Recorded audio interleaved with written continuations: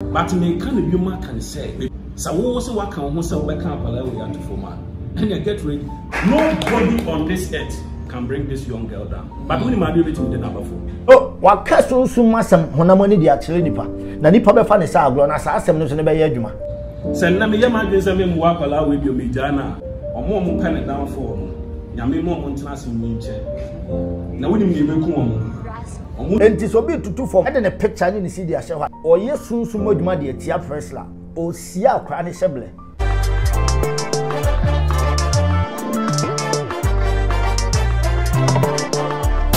Yes, u TV no screen na ebekumu the enemies of progress and some of the Sheba Priscilla manager de atudwa ewo hanom ayebebubu hu na yedimu atunintwi ene ensema ewom no abusua esewani ensese meka kire meyi video no akyerew na mama watie ensema of the Sheba Priscilla manager de tudwa sankomo we ekọ so wa bra na of the Sheba Priscilla 18th birthday party small one private one na omoyeye no or the two just no was so the Sheba Priscilla and yes, when in Yamewa Pama and Kayukum or the Sheba Priscilla at the share no. Nipa ultimate chain the Muamunim or follow the Sheba Priscilla Kakache, or the Sheba Priscilla assemble or the Sheba Priscilla the Nakuma Suipa, a dear be a different a prophet young, many bed diving into and some of the Sheba Priscilla manager a kind and your man a cosu. Senior, Father Biabo, dear. I'll be more about the so shy. Me you who watch it. My chum bear wine almost 2 years. I think. I can't bravo home. I can't bravo. About 2 years new. I check. I think they show nature on them. And because so may invite so because me who say will be per the Sheba Priscilla automatically na me so me ma penasem e wo honum but o pending and some manager e dey atudwa e won a private party ase me ma ye din komo akosa ensem no mu eyi but before no ma me busa o say gospel musicians omo yesunsun nyoma me da ase Nyankopon hira waye no kwasem wo wi ase ne say ye mfa ye ni kan mobla nipa odi ani kan bobla di bia wo feli enti gospel ankasa ni ministry it deals with spirituality. Okay. Enti sunsun modwuma de se also be ye gospel pan no anye sunsun modwuma won timi nye. Wow. Also sunsun modwuma ne su ko deep ansa na watimi achieve your purpose a odi wo ministry nim ya bia me ka se emfa de tla se me ye nyame adwuma ntinu ano no oboa. You can die before your time. Any problem be kura microphone say omo ye nyame adwuma. Omo wu obra omo mlenso yin. E na so for ka che say nyame antwa ne so anko be corrupt nyame na de ma nyame no de je any bible mu. Job na akwa amanem na o ka na asem say nyame na de ma ame no waje. Ade na o say me be ka Job de eni bi. So what you say? It is about time when people understand the spirituality e wo ministry. Enti gospel na nkasa in quote ne de it's about spirituality. Yaminipa fapem honum meba na ya dive into the ensem na papa no edi tudwan but before no abusua na mekai wo say ye kwa kohwe video no sisi a ba ansa na kohwe video no mekai wo say nipa waso me mu a me di program e de brew all bright ushering wings almost say wo ye birthday wo ye yie wo ye program small party house party mpo no wo yire agai na wo ye party na ope obi a wo ba be serve e wo ho e de ama wa men twa no ho enja na say men sign no ho wo dia na say obefre all bright ushering wings kai say this dwumako ye ode Sheba Priscilla I endorse omo e say omo bo adwuma ye enti baby bia wo bia ohwa ode Sheba Priscilla birthday no ene ade nyina omo enana e serve e wase all bright ushering wings omo say wo daada de hia na say obefre omo wayi o party o wedding obi bia mba be serve kama edi ama yanko ne kwa video ene ensem a ode Sheba Priscilla manager edi tu dwa. And this is my first time saying this. Papa, say you need me am to Priscilla share. Me be fa. Nimpa etimi ku see akwala we picture and then this. Nimpa etimi ku see akwala we picture and then this. Aye ya man. The do we be na mama we. Mama we are done that. medana menya vision na owo pa ewura me fie ya wa ha na ye pese ye tena se che ya bra boko so ye yamfanya me but no munim say you be any nyame wa fa. There is difference between prayer and covenant. But here na ya pam na ye nyame wo enti ye do Nyankopon ase de bia me ka say omo pen down for no nyame mo ntena se nyinche na woni me beku omo screen no me beto no TV no me beto abo woni no beku because what na ya boni bi mo platform bi so be minister ya ho na wo yem be show na obi pino koso bi ma doctor o bet him ember from you na na we dey call na mo se mo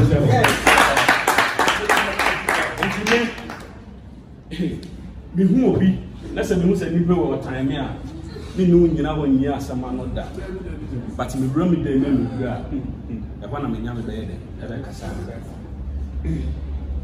papa me say at the quality me accept akola we say me nya bishi me no mo share no say we nya wanya akola 18 sister we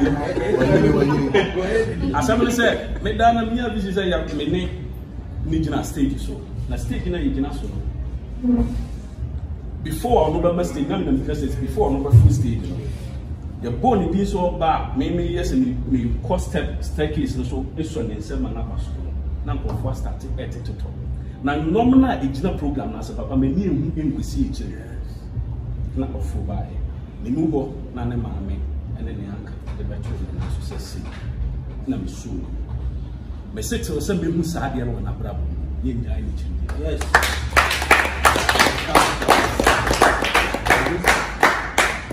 inti minister oje be dina ha say or prophetic gift or one another and the American Priscilla team ade we ku akra to go. The moment you try to run away from this ministry, Opa kusua PhD, then kusua then, and you never more successful in life. Market on the wall. Tratobo. Opa kobo professor sign, nakasa obi jai ministry we have to go. And you never found. In the years who are, yeah, but my name is something without. Yes. Yeah, but my name without. And yes, who will be a man of something. But some show, yes. The man of some guy, Eddie, me know what contract yourself. Yet, I say a man of some day. Papa, himself, when they man of something run. Because yes, we had the ability to say, because last time we something and say. I saw for saying to me preaching with TV show or with me showing it is not easy to get that anointing and as a gift. And we see will be lines to man perform my friend because of this young girl in the ministry. And then I hear more say yes supporting your ministry. What about you say, Mammy video say, Uncle no me broken. TV Lohana, a quadra, Priscilla channel would see yes, Neniti and then couldn't free my day. Neniti and no couldn't free my day. Because not on any or go through certain things are worrying to so these are some of the things. In the idea, the support this young girl. But me can be can say, maybe I would be a woman in the brain and I'm not paying. So also what can almost sell back up a to form and you get ready. Because when you are on the by and I am we say, make some way. Send me your man, and walk allow with your Mijana. Yamid before be also saying, nobody on this earth can bring this young girl down. But when you might be within the number 4, you want to be within the number 4. The Priscilla American. We do say, I want to go for start Africa. And I said, you're not too about. I said you on the high say you. I said you on the high say you. Mr.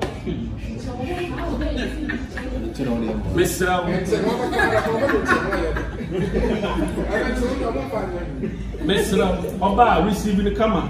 When start so on China me yourself. The people to know. And you said, men disrespecting for because of who approach you.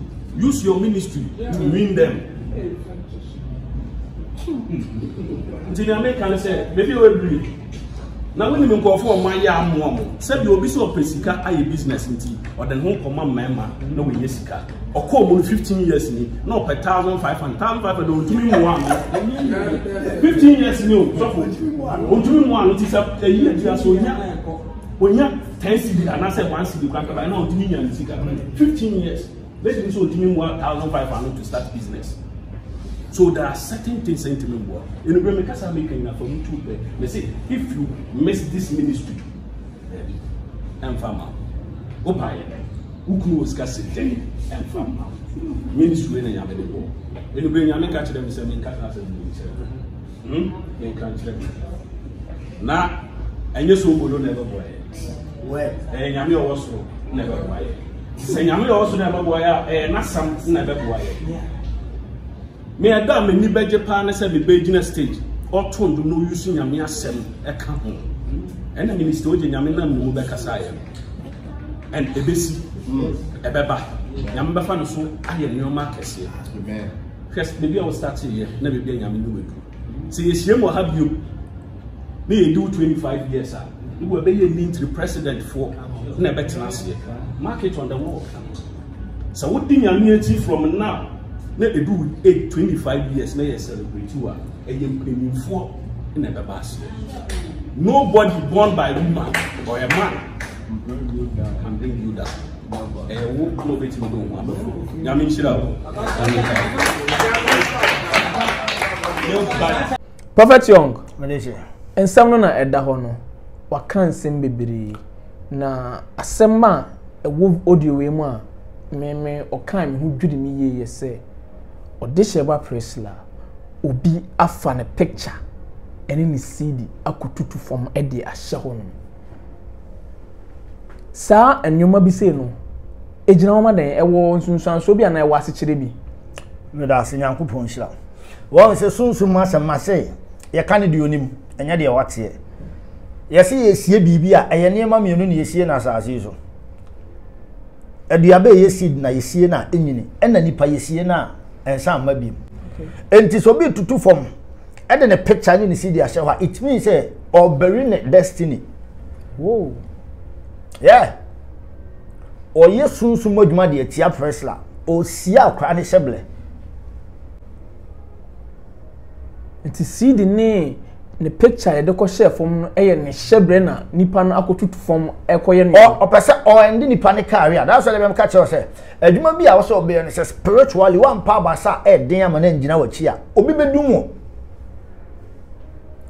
Ephesians ka asem chapter 6 osimo ma mo honya de nyankopon ne tumi ne na ho ode mti nyame tumi ne nyame ho ode enye pe okay into whatever you are doing no e bia nim say wo ye ne physically Bible says spiritually no enipa nyina na pe enti se obi tutu from senior manager ne hu ye no hu se da bi Priscilla akwa asomasi na manage no ye bury ne picture ene ne CD a akra ne career na yedum akra ne career automatically ye be ha me because ye be ka se me wo purpose nti a me de e fa akra no okay some de ne ba be di me dwuma bi ena me fa akra na sesi akra na to from enti me din ye bebo enti abo akotra se de o to bo abo no ne ho nye ne hi se de ogina nchen eye wani gine no enti so de chefom na osie ne de a it means say o ma pressure adwuma no ama ne management so say adwuma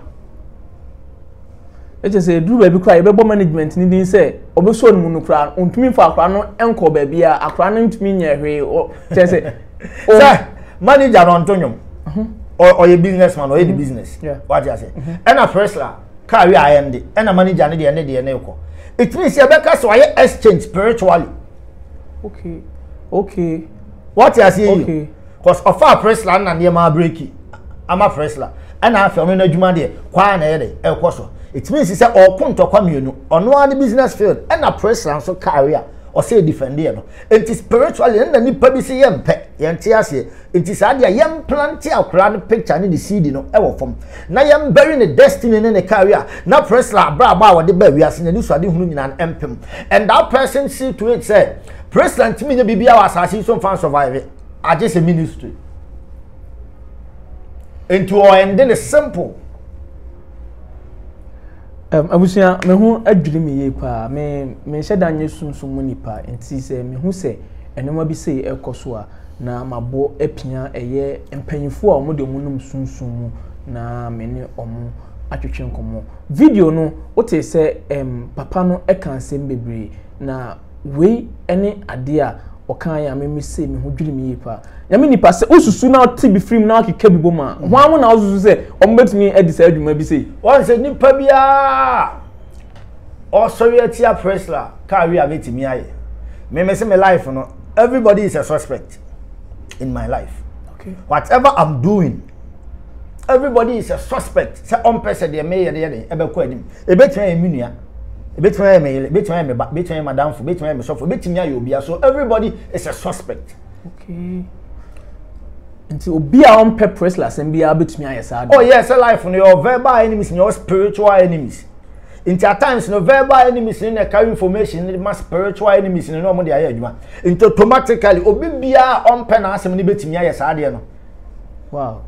Modin wa asenti ode wadwen ekeka boma na watibi afrim obi beka se waye de opese but no credit eye one there's no way obi Priscilla asem o kwa fa na picture ni na ise ni CD chense o chense o kele ne nyom to no e de ahyefom what you say vision no de wasase onya vision na o wokese abenefie ene ade na wasaka asem we se ene ODEHYIEBA Priscilla no se BBC na oni ODEHYIEBA anya adwuma biema Nyankopon ebeyi obi a woso sen ono manager no amuna be so ODEHYIEBA Priscilla mu edinako me da ase sa asem ni mu oduye we say your leadership and followership your good leader and your bad leader. So some of the qualities of a good leader and then they say what's not say success without a successor is a failure. Okay. Enti ombabuo nipa bi na wonfili onkwana nipa na bla bonnum da bi saa de ade wo chen ono ne mbefa akra ne nsangina gina bia eso ana ekronten ba bi a ono ne de akra ne gina. It is trying to tell you say Bible said the abundance of the heart the mouth speaketh. De aye mabuso akomam ne pie fila no. Enti o kire wo say ode akoma pa ode odo ne bibia e na eta akra ne de echi. Enti se bibi metimi esi wasase nsumpo no no mom ntimi ntoa so a de wo sen ono ne mom no embefa entoa so nko a positive confirmation. Wow. Let's just say intentions near clear. Yeah. Adwen papa teach. Sabe pepe. Enye say menini ni adwuma biem ti no me kan we me twantrato no so me konto kwa me ma we sika se won ka se ene ade bia na che say papa no ni papa. Oh yeah. Me de bia me ka se papa no ni papa. Yeah. Na wo hye enwoma ekoso ne nsema na o kana na nani abere o kirema enye se woni nyame wo apama anka wono no anka asem efa na se na se asem eto no gospel artists managers ne sade ade no omunyina wo so mo so ya asofo ana we da asi bebre ehia so ye sofo ansa na watimi ye de obi animo. Okay. Asasi so to ade de obi ye positive bia na ya sofo dwuma na bi na sa nipa ne so ye. Okay. But the ehia ne say etwa say unya mentality bia ye positive, unya conscience bia ye positive. Ansa na watimi ye de obi kan. Ana ansa na watimi aboa obi. Okay. One say statement ne say enye se woni nyame wa apama. Amen kan hintas me wo wi asem fa nkyere nipa ne say. Asem a waka no so ye no kle. Cause obibia no a oni nyame ni apama obetu saa na mo na nipa ni tu no. Cause ka wode be wura akwa ni wode ye ni business e beko. What you say? Aha, e no so hwe de odi wura akwa ni ma ohia mfaso bi ye den. E wo so. Ye onipa bi a oboa se nyame nhira no. Eni onipa bi a oboa se obeje ni sika back. Enti de oboa se rade emfo no so mpagya wumru ba bi. Na de ode ma no fa bobla e different from the ono na eboa se rade mfa so na de ode show nonsense nya ne back no. Omo nyepe. What I say? Enti take obi oni nyame wa pam ene betimi adi se adwuma ni nyame ni apam ado sika be bibi foforo. Okay. Yeah, what do sika e be bibi foforo. Asema okay the next are confirming because sometimes otina say na otiti bi film na ohwe programs heavy programs ODEHYIEBA Priscilla mekai ne altar of worship how are musicians across Ghana gospel big artists na omunyina be represent ya obetumi aka say sika e bia wonya wo ni ministry no no in normal sense and came to me host our programs no but manager no ediska bi e hyemu a on dwene ho and I say on dwene with tense me hu interview Alexis Busan say manager yes o tu sikagu emfaso ben na wo benya free ODEHYIEBA PRISCILLA enti wasem a wo kan confirm say yewo amanfo a omude omusika hye obi mus operators any obi a oka say me dey shame because me ni nyame wa pam bi enti na me ye we say pepe asem ben na ebe ba na say ede ben enti na obi ebe pese obeku ODEHYIEBA PRISCILLA on se madi kia ka cho say anible na mani paku obi o anible ni adwene bone se nya anible ni adwene bone a eba na san na de obi ye no mfa nsan wa wo de wo sori atia life on metia se nya anible ni adwene bone a ade na wo se obo pass ye mekume it means say me ye bibi a ese wo de no ana me ne wo ye bibi na me de na ekọ enti ye je me de na tumi anje wo de ni ntum enti wo ne se ende wo yi me free on my young free ha ye ba je wo de na tuntu be yi me ma ye de ma free ho sa mentality we are positive be so the spirit of enviness, greediness and wickedness and the money per this answer no abusia me try say the conversation be see I think say ensem a manager kan dey mu bibiri ete na me pesunsumu nipa na ya dive into ensem a okan papa last words a ye ko o say omu TV ena ebeku ombenya high blood pressure because ombe so omu TV no na bebe omu nsusu say ODEHYIEBA PRISCILLA ewo ho no na wo gina ho minister ese we say o ka na afa o a prophet thank you very much make keep prophetic declaration na be ye adwuma so okay one say me fight we say enru baabi na me nim say de me ye ne maya du baabi ampa de mpese me ye ona ba mo wia na me kwa akoso me TV na wo America say enkotena TV so da no na afi ye celebrate kese o TV so me ye mu nhye me yes so wa kaso su masam honamani de akire nipa na nipa be fa ne sa agro na sa asem no so ne be ye adwuma asem ne be ye adwuma yeah sa confirmation prophetic confirmation na wa make no say ye kone other side e sa ye case yes o si nyankopon ma ODEHYIEBA PRISCILLA atamfo enyini nche sa na omo ntena se enche ntinka atamfo omo TV ne beku atamfo no nko omo mplowu because o setna se cha motive o de be ka se setna se cha it means say de wo behu bia ye de beku ntem de wo behu bia ye de beku ti pressure na ho na be da ne ho adi no yeah and se nipa to nipa mpo de waka ne bebam de o se wa ben ono de okwa akosie onko siesie di no ka se menje so de o se wa ben no munja no onko siesie di ne ye wow abusia many prophets young and a better train and come was my penalty almost 2 years and the menyano I say met tied the number na enyoma ekoso around ODEHYIEBA PRISCILLA na meneno aba better train ho enkomo say na eneno ensem an manager e de tu dwa no na medine bowura mu yi na yehwe mu ne de ekoso aha YA media prophet ye be call o last words a obeka e de a kire ahwefo awade nyankopon hira obi a asema da bia meka ne say nipa mfa akoma pa endi PRISCILLA chi nifa emmom paye emfanta na chi de wo ye bia ne nye na de ma ye bom paye ma na wo kwa anim na de nipa peso ye de eye adwuma nipa po nipa mpo akra ne hye blafe na ebeda ne ho adi da bia meka seblo de ba wi ase angasa na fe na ebeda ne ho adi I think it's hard time it was the fans anyone now so open as and bompa mbo bi man pa oh yeah because na minim say enwuma bi say kura e wo hoda me na your first time am tell say ansem nti me yam hye me pa nti ope ODEHYIEBA asem na odi akoma pa ne nechi abompa ya na obobi ama no enya sa simple prophet young na me de no eba ha say papa so obi hwehwe wa wachira kwan wo number bia wo ho no ma na bibisa me da ase wi ase ayo ajo se ko election year nti machira kwan se na ye den bi ohia me ne mframe number no 0545 okay 151 143 0545 151 143 abusuya obetumi afre prophet young na wone no abonkomo aha YA media makra